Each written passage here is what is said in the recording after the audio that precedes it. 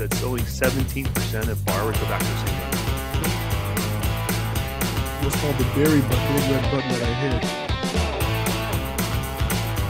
Hey, remember that? Right? And, oh yeah, I love. All right, everybody, welcome back to Laugh, Lend, and Eat the podcast. And thank you all so much for listening. And thank you so much for the new subscriptions we got last month. It was crazy. I think we got in about 100 new subscribers on YouTube. So welcome, welcome, welcome. And today I have the honor of having not one, not two, but all three of the owners of First Option Mortgage on the show with us. So welcome to Kurt Nikolai, Alvin, Shah, and Sohail Halani. How you guys doing? Great. Good. You guys are high energetic crowd. Let's get this thing kind of pumping up a little bit, guys. We're doing fantastic. There Great. You go. Thank you, Kurt. Appreciate that. Trust me, this is not live TV, so everything's being recorded. It's no big deal. So listen, obviously I've been with you guys now for, gosh, it feels like forever, but I know someone since last May of 2020, right, during the pandemic. And I've seen a lot of obviously growth and stuff like that. But, before we get to all that, I kind of want to find out a little bit about, where First Option originated from, where it started from. I know you guys are based in Atlanta, right? I've always been based in Atlanta, right, Kurt? That's correct. So I think you were part of the impetus of this company, right? And so you want to take us like you woke up one morning, said, hey, I feel like opening my own mortgage company and I'm going to call it First Option. I wish it was that easy. I got started in the mortgage business back in the mid 90s. And I worked for one of our competitors, our previous competitors, for several years. And that was back up in St. Louis. Transferred down here to Atlanta to open a third branch for them at that time in 2000. And really just we saw some internal problems with that company, and so we ended up leaving that company, which was a blessing because that company is no longer in business. And then actually partnered with some other guys that were part of that same organization but had left previously. So we got started with that, and we were primarily a broker at that time. My previous partner and I realized that they were not in tune to not only becoming a correspondent lender, but also they weren't in tune to technology. And so we had our grievances amongst ourselves, and we ended up getting forced out in 2003. And thus we started First Option Mortgage at that time. Let me ask you a question. You brought up the word broker, and that's, and really it's all four of us, all three of us, whatever. Right now, it seems like the brokers have been having a comeback in the last several years. Obviously, what the years that you're talking about, Kurt, the brokers were more on the downslope. I was around in 2003, 2004 also, and being a broker was not as almost like the way it is today. It seems like they've done a really good job in rebranding themselves. I agree. I think that back in the early 2000s, I think that, as you had mentioned, there was a decline in that broker world. We felt as if the next step was to become a correspondent lender. It just felt like the natural progression. Mm-hmm. And we actually started down that path in 2005 and got our correspondency at that time with the help of Countrywide. They helped us through that transitional period. We just felt it was right at that time. We felt that it gave us more leverage. It gave us, I don't know if you want to say just, I'm looking for a word here. It just gave us a better presence. Yeah, being our own lender. I think the way you phrased it, I think is I remember that for myself because I had my own mortgage company also at that time, and it seemed like the way you said natural progression. It seemed like that's the right word. Like if you're really trying to grow a brand, not that you have to, right? But the natural progression does seem like, okay, if I want more control of the processes and not be, at the whim of some other wholesale lender when they want to get the loan done, it does seem like the natural process to take. Now, Alvin, when did you join the company? So I actually joined. I joined in 2003. It was straight out of college. Knowing that I graduated with a finance degree, the goal was always to be in business for myself. Things in that year didn't transpire the way that they were supposed to. But in the process, I was introduced to the mortgage industry. And so actually, I'm the other way around. I was first 10 years in the mortgage brokerage side. So Okay. I only been on the lender side for the last 8 years. So I've kind of seen both sides of it. And I think there's a place for both parties, right? I mean, it really just depends on what the end goal and the objective is. You got a better opportunity to scale when you're on the lender side. So if your intention is to become nationwide and build bigger, right? Then having that extra control and being able to service and whatnot, and service meaning like even just the underwriting and funding, right? Is naturally, it's going to make it a little bit easier of a process as opposed to, like you said, if you're dependent on a third party partner. Yeah, and obviously there's challenges, right? I mean, guys, I mean, there's challenges being a correspondent lender because you have skin in the game. And I mean, I'm not saying that brokers don't, but I mean, there is a little bit more. You guys are risking more to have that control. And I remember, I don't know if you guys, I mean, I guess we can talk about this. Why not? It doesn't seem like the pricing was that much more attractive being a broker versus a correspondent sometimes, right? It felt like, what am I doing all this for? I'm making an extra few percentage points, and that's about it. The risk you take, sometimes you just got to wonder if it was worth it. But I'm sure it's different now with, especially the scale you guys are on. So what has led to this growth? Because one of the things that I've seen here at First Option is that you guys have had some really like maximum growth efforts in the last 24 months. You know, what's led to that?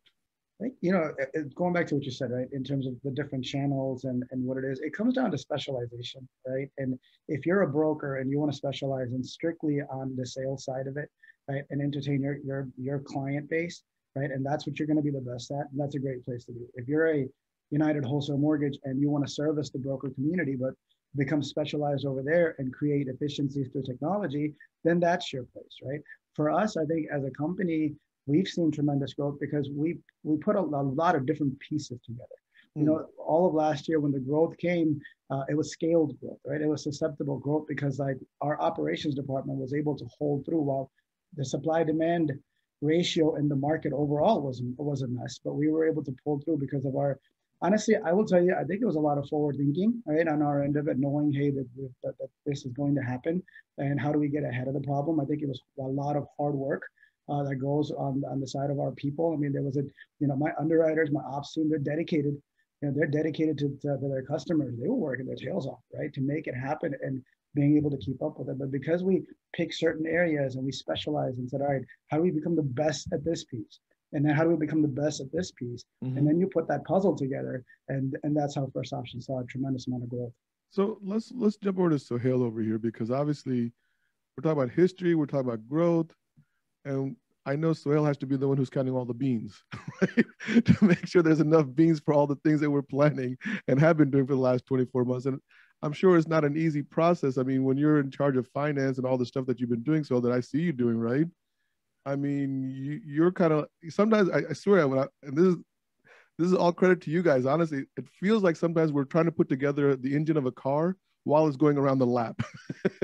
I don't know if that's the right way to describe it, but that's the way I see Sohail by sometimes doing. I'll tell you this, that,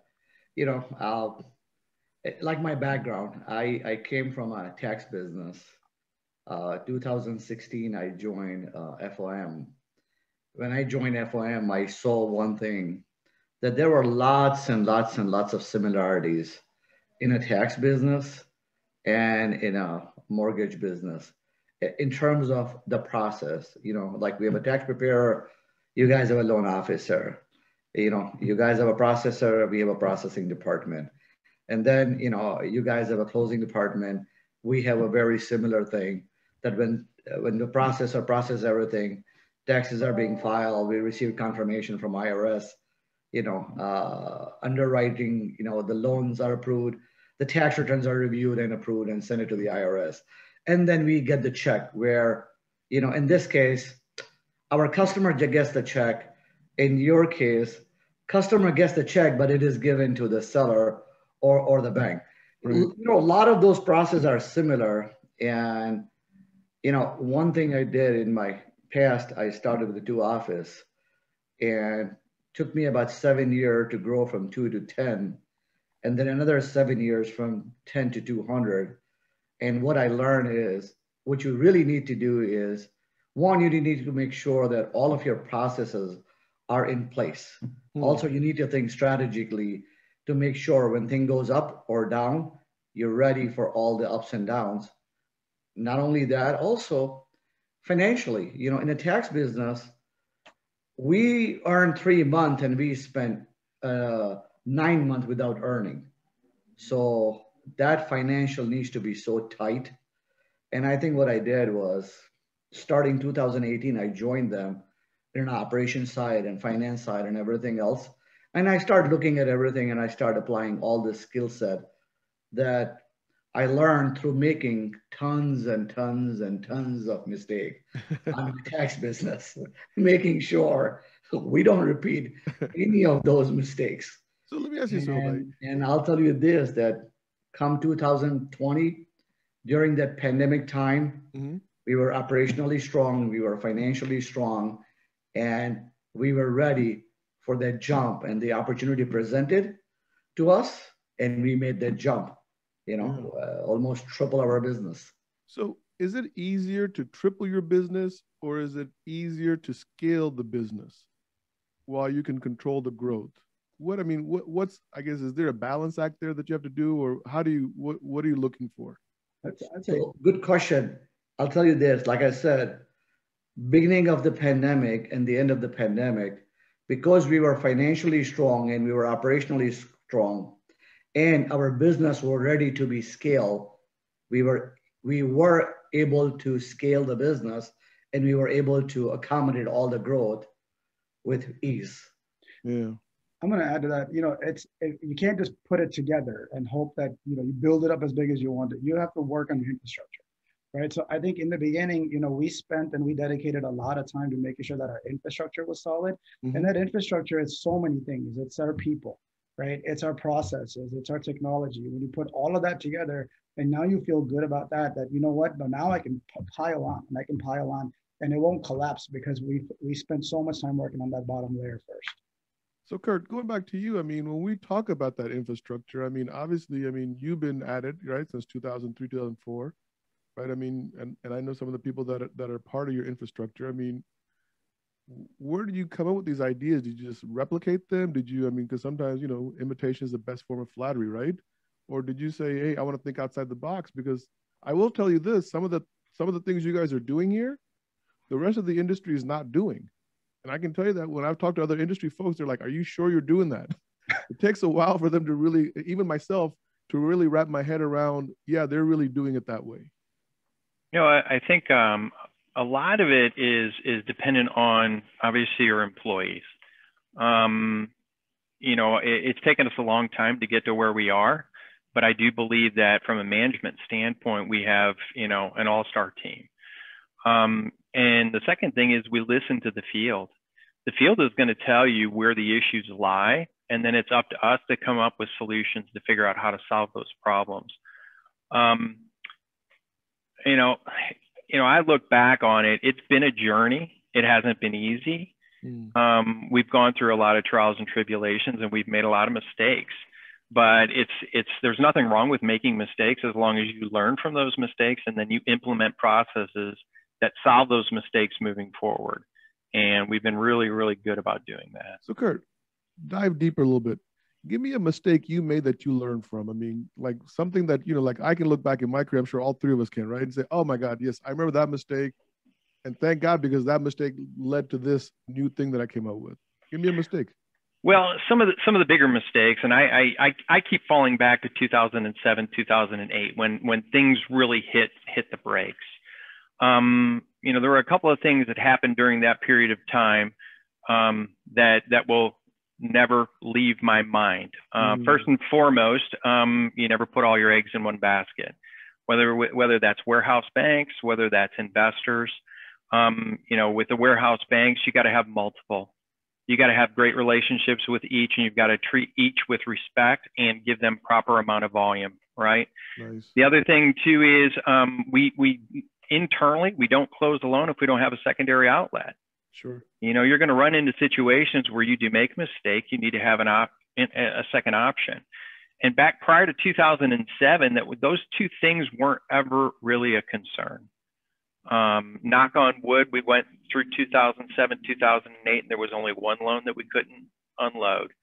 And then we had a warehouse bank step up and bail us out from another warehouse bank that decided that they weren't going to do business with us anymore. So, and that's through relationships. That's through who you've learned and trusted over the years.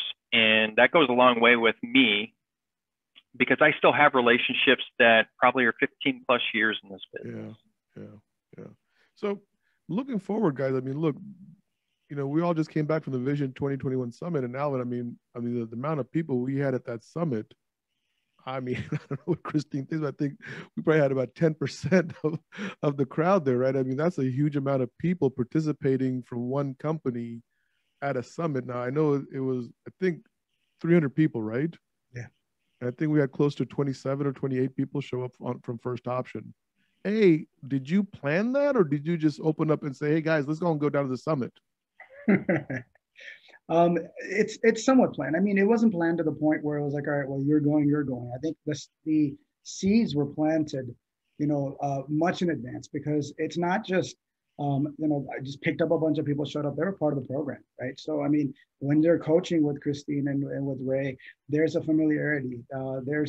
There was an award that was given out. I think we had like 9 Women with Vision Award winners. So, right. When they're winning, right, others want to be a part of that. I think it's interesting because you said we were at 10%, give or take, but I think it's growing. I mean, part of what you learn through this coaching is how do you put your name out there, right? Mm-hmm. And I think that we did such a phenomenal job this time that even internally, our own people were like, hey, how do I get this? What do I got to do to be a part of that? It's part of that society, and how do we win, right? Because I think that's what we've created here is a culture where we all win together, right? We grow together, right? And I think that's what sets First Option apart over a lot of our competition, because internally it's about like our people. I tell people we're a people company. We're just doing mortgages, right? Yeah. Because that's the culture and the communication we've built up internally. So maybe you just do your awards trip to the summit every year. Oh God, who needs to go to the Caribbean or Mexico, right? You just go to Tampa, Florida, same thing. Be a lot of people. So the reason I brought up the summit is because I had a lot of conversations that were around the summit, right, about technology and the technology that's going on in the industry today. There's a lot. I mean, I know me and Kurt have been in the business since the mid-90s. Alvin, you've been in the business several years. Sohail, but you're new to the industry, but still, we're at a point where technology is it. Like, we can't say anymore 5 more years, 3 more years. It's like, it's here right in front of our faces, right? And you guys are probably dealing with it a lot more than I see, right? But it's like, where do we go with the technology? How do we use it? Where is it best applied? Like, especially with the AI pieces I keep hearing about. Who wants to tackle that question? Nobody. Okay, next question. I can take it. Technology's been here for many years, right? I mean, 5 years ago, we were talking about CRMs and point of sale systems, right? In all reality, now it's competitive in the technology world, right? Because there's so many different people that want to play in that space. I think technology is now changing to where it's no longer just the front of the house anymore, right? Like, with the CRMs and whatnot. Now technology is taking over the back of the house. Right. And that's where your machine learning and your AI come into place, because we can do so much more in the mortgage industry, right? With the amount of the same staff that we have, if we were to properly utilize our technology. So, I mean, Sohail, you had something to say about the AI piece. Yeah, I guess I'm gonna add to this, and what I have seen in our tax industry, preparing tax return from hand to everything electronically. I think this is what's going to happen in this mortgage industry. I already don't know how much time it's going to take, but it's not going to be, I would assume probably 5 to 10 years down the road. This whole dynamic of, all the paperwork and all the documentation, everything will go electronic. I mean, everything will go electronic.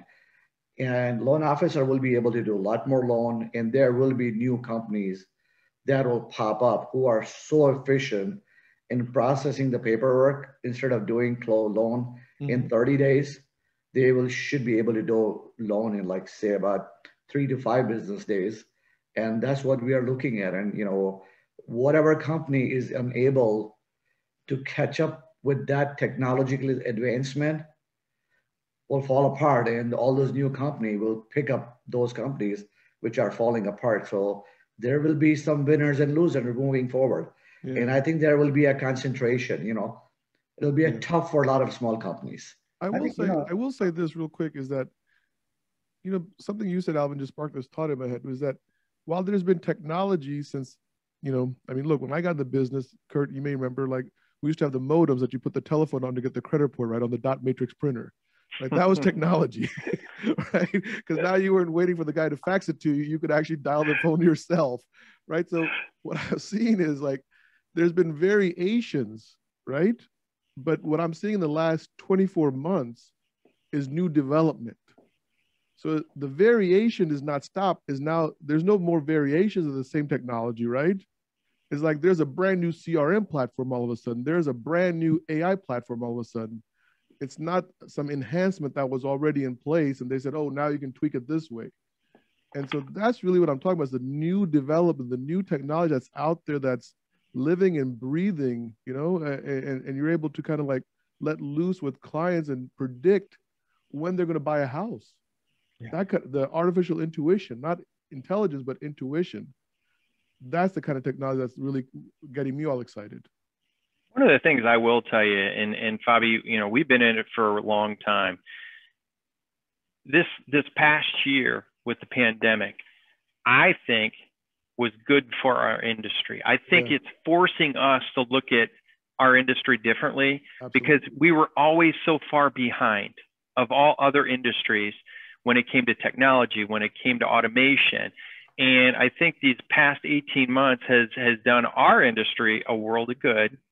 And I think now we've got a momentum that will continue pushing us forward to all these new technologies that are out there. So I'm really excited about where things are going. Yeah, I'll say one thing, there's some new players in the game right now, right?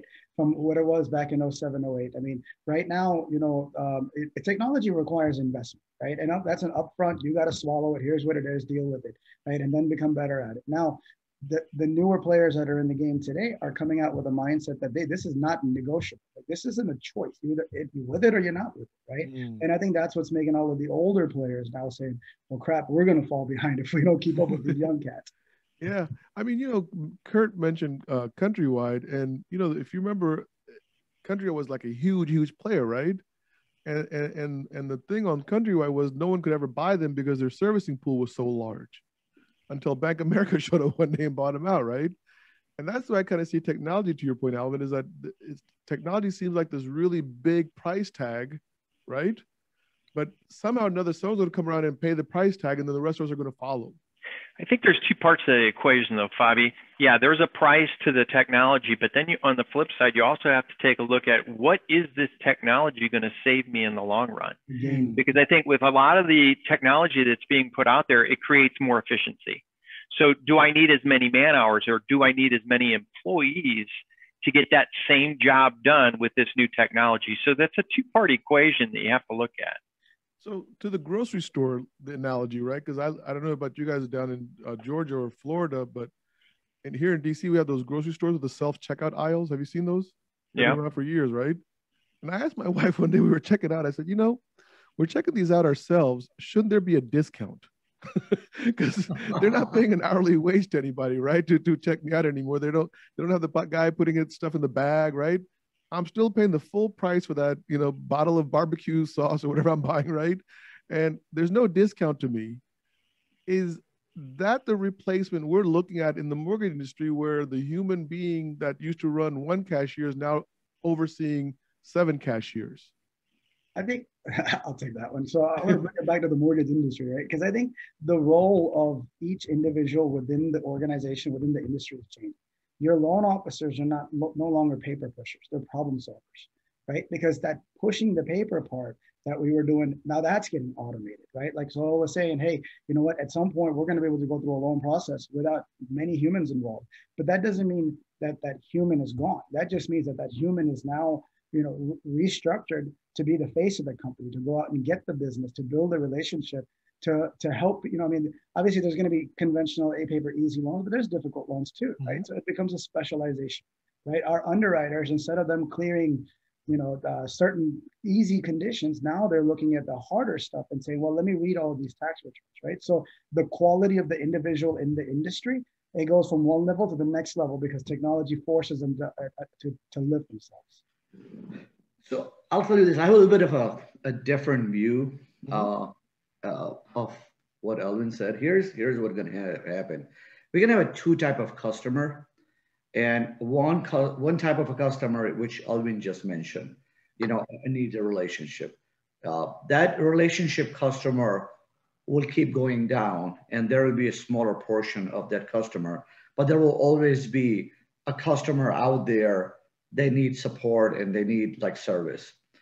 What is going to happen is as millennials start buying home and as Generation Z starts buying home, they will use more and more technology where they are not looking for a relationship and they're looking for price. So I think there will be a market which is very technology driven and price sensitive, and not like a grocery store, but when all those technologies are implemented, those people, the millennial and Generation Z, will get a better price because all the savings that are being achieved by utilizing technology will be used to compete towards the price, because there will be more than one company, and those several companies, because they're achieving so much saving, they will compete in an area. There will not be a lot of companies. There will be like 2-3 companies or maybe 4 or 5 at the most who will be just focusing on the population who don't want relationship at all. They can just do all the work themselves, like a grocery aisle. There was a survey done by Capital One Bank a year ago, maybe a year and a half ago. I can't remember, maybe 18 months ago. And they did a survey of all the millennials. And surprisingly, they came back, Capital One Bank did, with the survey, said, hey, guess what? The millennials actually want human beings servicing them. They don't want the technology. When it comes to their finance, when it comes to their money, they want the human being there. And thus, Capital One now started, over here at least, these things called Capital One cafes, where you can go in, have a cup of coffee, and discuss your finances with a Capital One banker. So they integrated some thoughts, but they were still able to have that touch, you know what I mean, in an environment where they felt comfortable. So it was like a boutique setting. That's what they're saying. Like this next generation, they wanted it at their terms, right? So instead of you calling them and saying, hey, I got something for you, they want to start off online, right? But once they've now made a commitment that, I want to do this, they're going to do their research first, right? But then afterwards, they want the service too, because they do want to deal with somebody. The lower generation, the younger generation, they don't trust the banking system. So they want to see somebody face to face and say, all right, now I want to make sure you're doing a good job with it. And I think they also want the environment, which was really critical in the study to me, which Capital One's was, that they want an environment that is not the one that their mom and dad grew up in. So it's not about the branch being open from 9 to 2. It's a cafe. It's a wine tasting thing. It's a oil painting seminar, and you're going to discuss your finances at the same time. You know what I mean? All these different things that I've been seeing my local Capital One Bank do, that they're inviting a bunch of people out. Hey, come out and learn how to paint while we discuss your retirement. I'm like, this is just, I mean, once again, they're thinking outside the box, right? And they're creating a feeling and a moment. And then in that feeling, the moment, they're anchoring their tools and their products within that consumer. So I think what they're doing is, this is their marketing technique. In our time, we watched an ad. We looked at the television. We looked at the newspaper. I think all those things are history. Now the connection is made through social environment. Whether meeting in the coffee place or whether on the Facebook or whatever app out there, and making a connection. Internet connection and the physical connection through all those vehicles. Yeah. So you invoked the social media thing, so I'm going to go through that door now with Facebook, right? And you said the Facebook, so I think that we can see where this is going to end up now. So all three of you guys have Facebook. I know that for a fact because I've seen you all and I've friended you guys on Facebook, right? The only one that's active is Alvin. That's because he's a lot younger than us.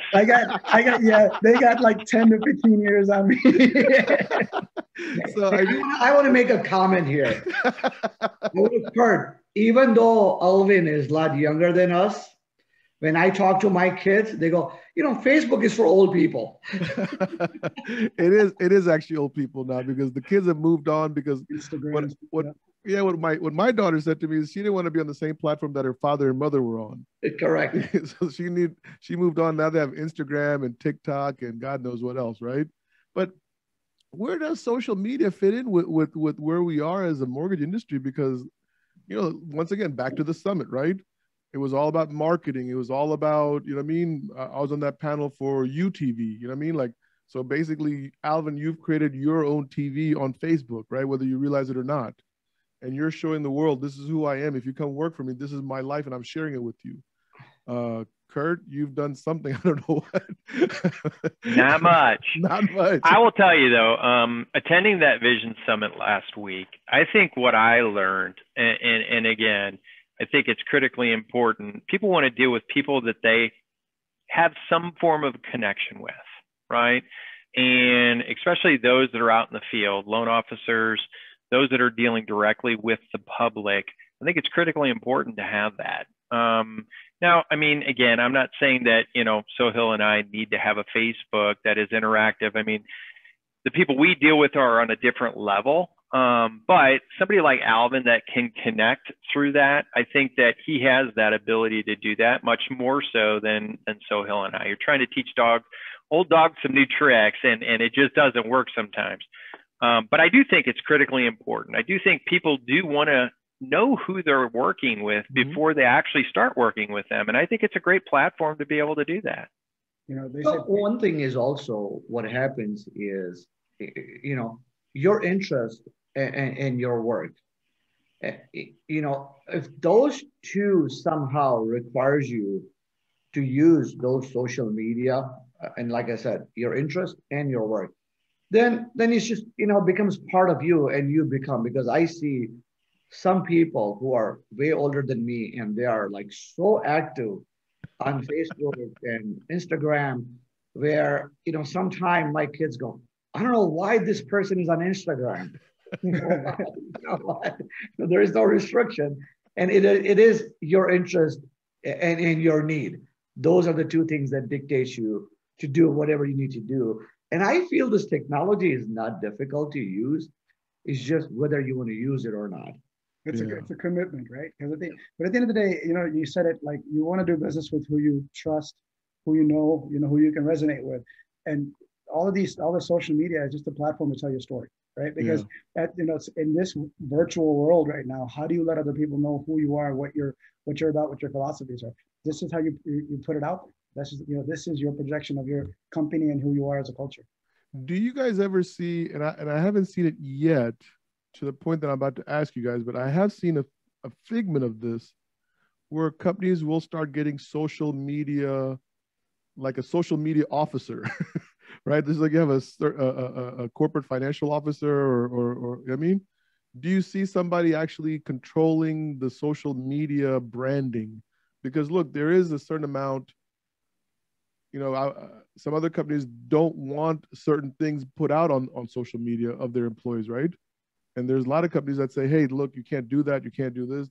And they're controlling the individual social media platform, not even the corporate one, but just the individual. Is that gone too far, or is that appropriate given the nature of our business?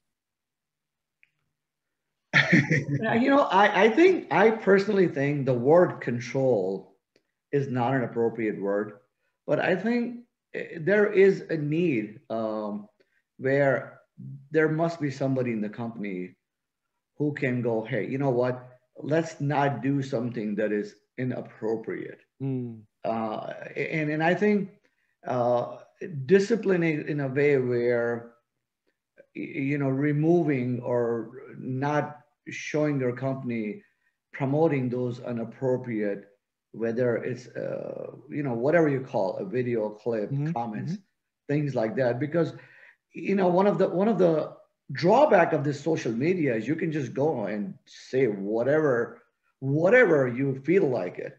Yeah. Sometime it may not be appropriate. Yeah. I'm laughing because we're just dealing with something very similar to this right Okay. now. Yeah. You know, I think, you know, in this world, that exactly what you said, control, right? When you tell people, hey, you can't or can do this, can or can't do this, now all of a sudden you're taking away my rights, right? And so there is a fine line there, but you don't want somebody, you know, misrepresenting who you are as a company either, right? So I think a lot of education goes on that behind on that side of it to say, look, guys, this is who we represent. Right. I mean, you know, we do a lot on our end of it, try to push charitable functions, things like that, because we want to show the world that, look, hey, we want to help people. We want to give back to the communities, the communities that we're in as well. Right. So that's one thing to do it. But then you kind of find somebody else on their own personal pages and you're like, oh my God, what is going on? I had a loan officer who was actually posted on one of a couple of years ago, but on one of the pages, you know, hey, look, refinance or purchase now, whatever, and I'll refinance you for free in the near whatever. I mean, I don't think he gave a timeline. And I called him and said, how can you say you'll refinance somebody? You don't know what the rates are going to be. I mean, if you're selling 4.5% today and 12 months from now, they're 6%, you know what I mean?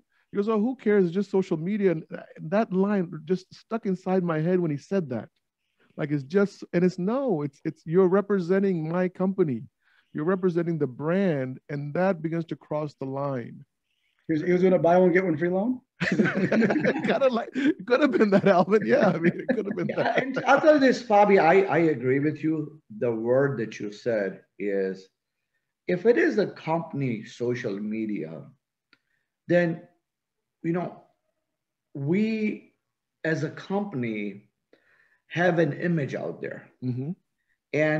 And that image, you know, brings people in. And not only that image brings people in, but based on that image, we act with each other.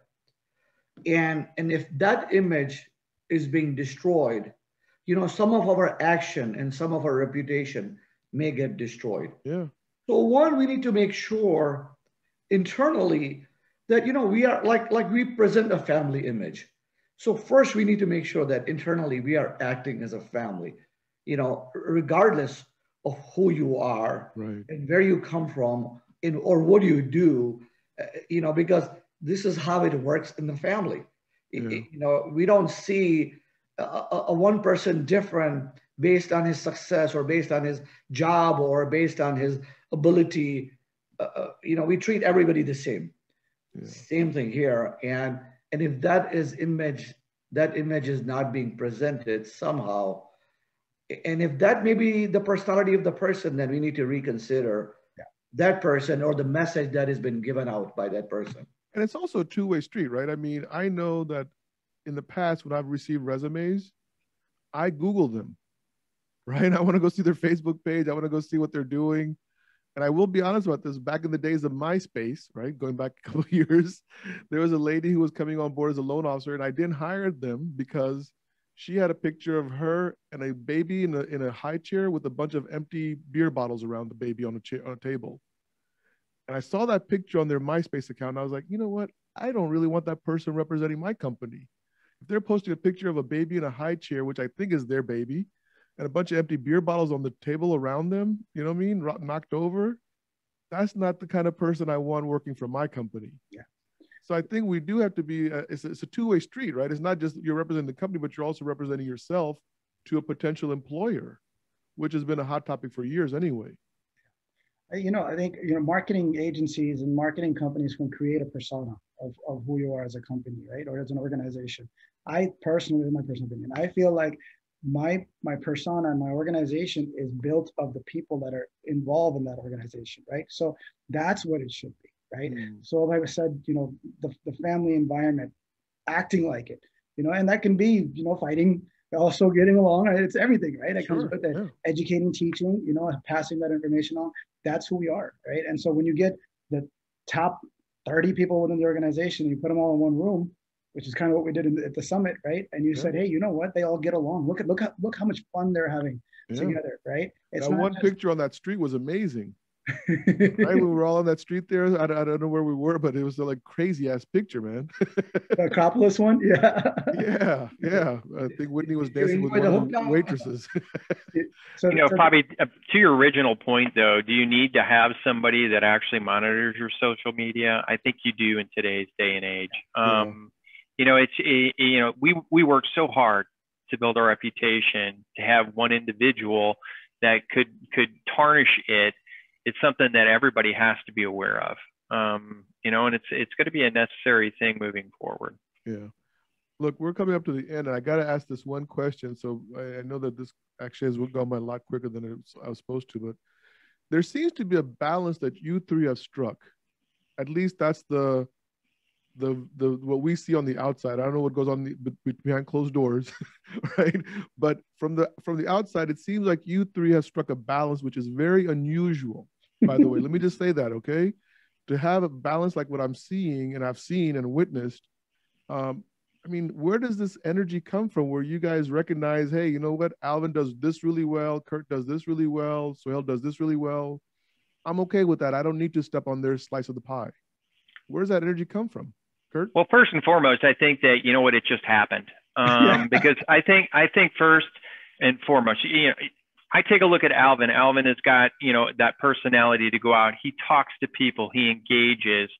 Sohail brings, something completely different. He's got the accounting aspect. He completely understands where we're at always financially. And he also understands that from the model that he was in, this is how you go from 2 to 10 to 200, right? Mm-hmm. And that's the journey that we've been on. My experience kind of falls on the compliance thing and the operations side. So I think we all have our lanes. I think we respect each other's lanes. We talk a lot. It's not that we don't disagree, but I think we all can come to a conclusion that, yes, this is the best way we move forward as an organization. Yeah, I'm gonna add to what Kurt said. So, a lot of business, you get in and you do everything. And obviously, sometimes you do a good job and sometimes you don't do a good job, and it's okay. When I came in here, and operation was my strongest suit. I'm like, you know what? I'm going to do the financial. I'm going to do the secondary. I'm going to do the operation, one at a time. And there's so much work. There's so much to do. So when I started in accounting and a secondary and IT, I got it by default because, we had some problems in IT. Right. And I had an experience in all the field. So I wanted to start with accounting, but I started with IT first. So after having those 3 items in my hand, I really don't want to touch what Kurt and Alvin is doing. I got plenty on my plate. And I feel the same way for Kurt and Alvin, that they go, you know what? I have a plenty on my plate. As long as Sohail is doing his job and he's not messing things up, and vice versa, I don't want to touch it. We will touch each other's department if we see a need. And that kind of like just automatically created our own lane, just having so much to do and so much to improve. And it wasn't anything like you guys planned. I mean, you guys never talked about like, no. Kind of, I mean, it sounds like a band that I was in, right? Everybody just got showed up with an instrument, said, okay, I play bass guitar. I would say it's very similar to that. Yeah. It was the universe saying, hey, you 3 together might be able to do some good things out there. Go at it. And that's interesting. I mean, I thought for sure you guys had some planning discussions before, you guys decided to do something together, and no, nothing. And here's the thing. I mean, and we're not afraid to ask for help. There's a lot of times that Sohail and I, or Alvin and I, will tackle something together because we bring each, something that we can bring to that conversation. But we all seem to have our own lane, and I think we respect each other for those lanes, and it's worked out well so far. So one thing I'll tell you, Fabi, that conceptually, we are on the one page. A lot of times, not all the time. Conceptually, when it comes to customer service, when it comes to treating a low, when it comes to margin, when it comes to working with. So if you have to pick 10 area, I would say good 8 area, we have consensus. That's amazing. And the two areas that we don't have a consensus, we somehow able to create a consensus. And that is the strength of three of us. That's cool. That's cool. Alvin, where do you see First Option? I mean, today is June 22nd, 2021. Let's just go to 2025. I mean, June, 2025. Where is First Option? We're having so much fun right now.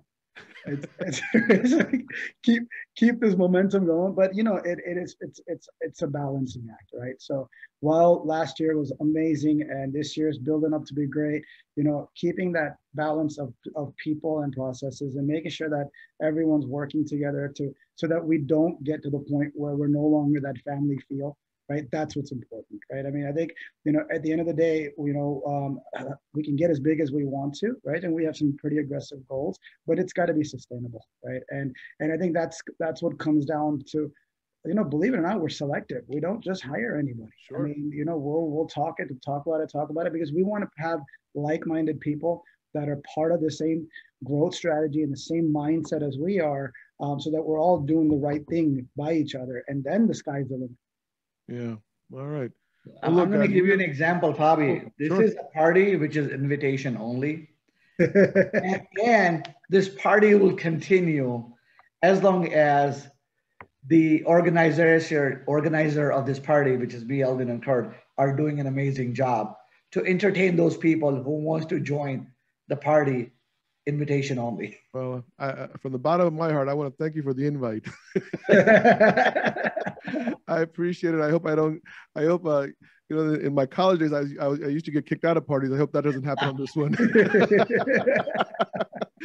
I'm not sure what that was attributed to, but I always found myself getting kicked out. Anyway, look, we are at the end of the hour here. Thank you so much. We've gone way past what I thought we were going to do, but it's always good conversation. I appreciate y'all's times. I appreciate everything that you guys are doing for the company. And honestly, the industry, I think there's a lot of buzz about this in the industry right now that's positive for all of us. So I think at the end of the day, we're making an impact. I know you three are leading the charge, and I appreciate that. So once again, thank you for your time, and we are out, gentlemen. Thank you. Thank you, Thanks, Bobby. We hope you enjoyed this edition of Laugh, Lend, and Eat, the podcast. You can now enjoy Fabi's article, Laugh, Lend, and Eat, featured in the Vision magazine. Please be sure to subscribe to our YouTube channel, where each month we are giving away some swag for our lucky listener to show off. Thank you to our sponsors for their continued support, First Option Mortgage and One Good One Recruiting. And remember, you have to be something, so be kind.